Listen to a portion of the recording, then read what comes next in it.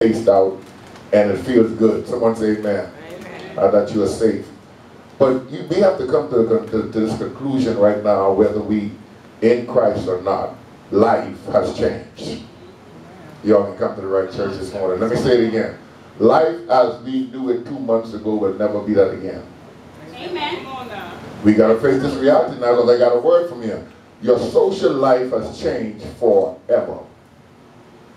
All the people whose hands you used to shake, it's going to take you a couple of years before you come to a shaking their hands again if you want to be real honest about it.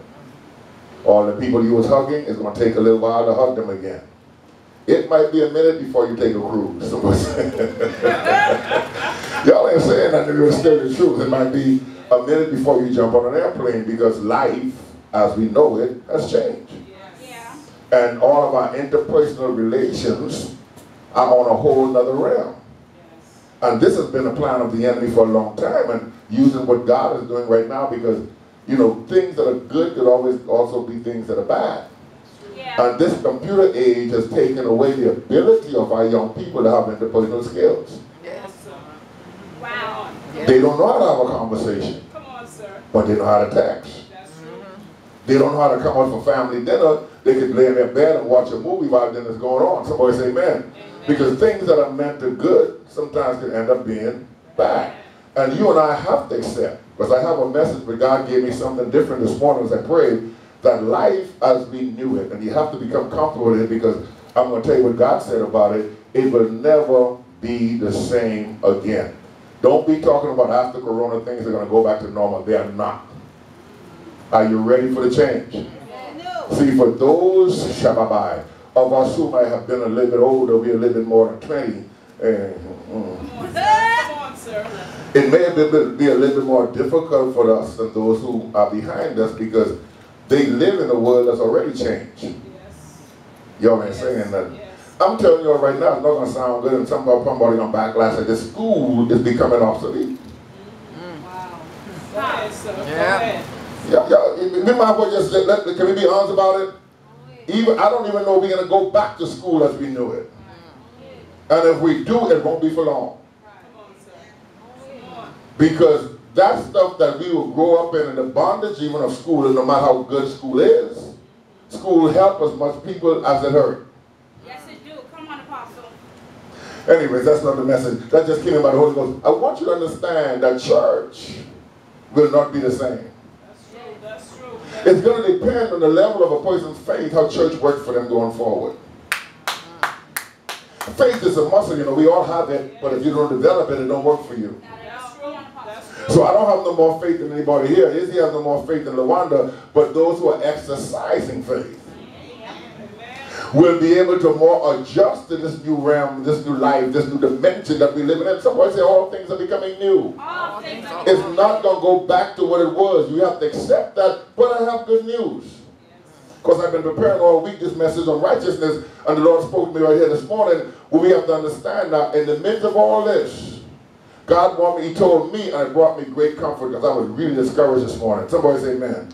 When you walk in this walk, dealing with people, fighting devils, dealing with all these things, sometimes things happen that bring discouragement because they don't work out the way you want them to. Someone say amen. Yeah. In the midst of all that, God spoke to me this morning and said, Charles, you need to know, and I want you to tell them, my plan has not changed. Amen. Somebody who got that, clap your hands and give God praise. If you got that, I want you to clap your hands and give God praise. He wants you to understand that His plan is eternal. And in the midst of all these things that's going on, please hear me, in the midst of all this coronavirus, in the midst of all your human weaknesses, in the midst of all of the weaknesses of the people around you, in the midst of all your disappointments and those things that happen that make you might want to come to the place where you want to give up, I want you to understand that the plan of God that He wrote eternally before He said, let there be light, has not changed. Yeah. Amen. I'm in here by myself. Is He please help me? He comforted me with this because sometimes we go through things and we experience things, and the first thing we think that is going to affect the outcome of our lives. Many of us in here right now, we looking at, not in here, but many of us watching, some in here, we look at this coronavirus thing and we think that it has changed everything about our life. It has, but it has not changed God's plan. You have to accept that this is a part of his plan, and he's working it out after the, oh, y'all ain't talking about, he's working it out after the counsel of his will. So when he told me to tell you, when he wrote the plan, he wrote this in. Amen. Now, normally when God writes something in a plan, the enemy will come and try to take glory for it. When Jesus went to the wilderness, the enemy showed up to try to exalt himself in the wilderness. So every time God puts you in something that's predestined to get you where you need to go, expect the enemy to come up and show his head and try to take credit to get you out of the will of God. Y'all ain't saying nothing to me right now. And I want somebody to hear me. The plan of God for your life has not changed. It is an eternal plan. It is an eternal promise. It is a word of the oath. So whatever God spoke to you, can I preach this? Whatever God spoke to you is still true no matter what you see. This is where it comes, Daniel, where God began to tell me, and I have not been on Facebook, and people are trying to go on Facebook right now. It's time to get your word. I'm not going to be a part of that. I don't want to be a part of this ruckus going on, everybody prophesying. Somebody say, man, I want to speak to you when God gave me a word. For those who sent to Facebook to hear this morning. And I want you to understand, no matter what it is that you're seeing, what God said still reigns. Always. Always. And this is what happens where we have to get back to understand that we are people of faith. Faith cometh by hearing, and by hearing the word of the Lord. So when God gives us a word and we run into a situation, the situation is there because of the word. Tribulation cometh because of the word, but it's not to change the word. Come on, sir. Y'all ain't talking back to me. I thought the 15 or 20 y'all here this morning, what is 15? I thought y'all came to church this morning. Are you hearing what I'm saying? What is going on right now has not changed God's plan for your life. At all. This is what we call the trying of your faith. Are you going to look at what you see and what they're saying on TV and change all the outcome and outlooks of your life? Are you going to believe what God said? I'm believing what God said. I'm preaching good. I'm trying to sit down and do this because I want to teach like this for the next season. Are you going to hear what I'm saying? Do you understand? Are you listening to the words that's coming out of my mouth?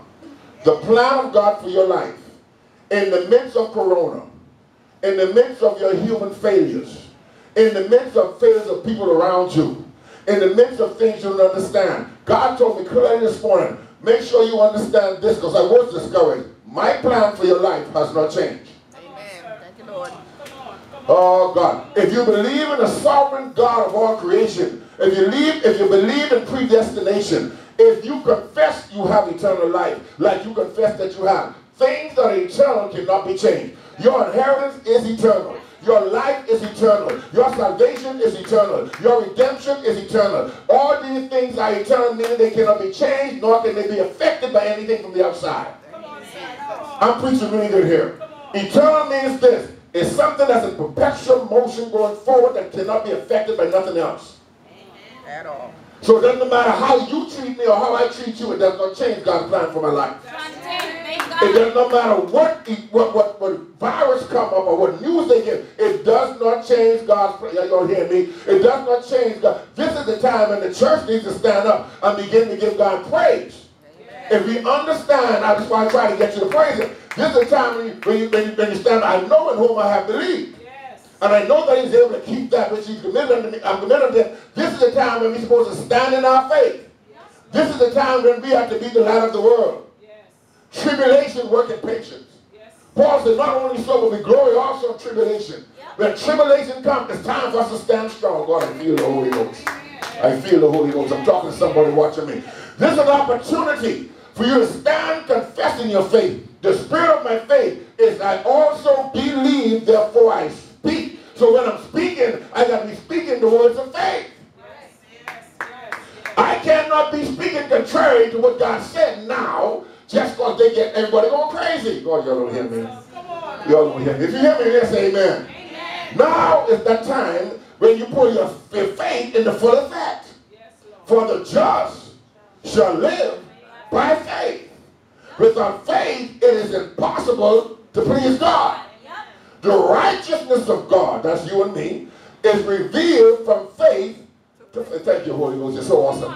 Oh, yeah, the Holy Ghost. Now, that's how the Holy Ghost leads you into a message. The righteousness of God, which you are, We are being revealed from faith to faith. I'm telling somebody, and I said this to y'all before, God's getting ready to raise up some people. Y'all ain't saying.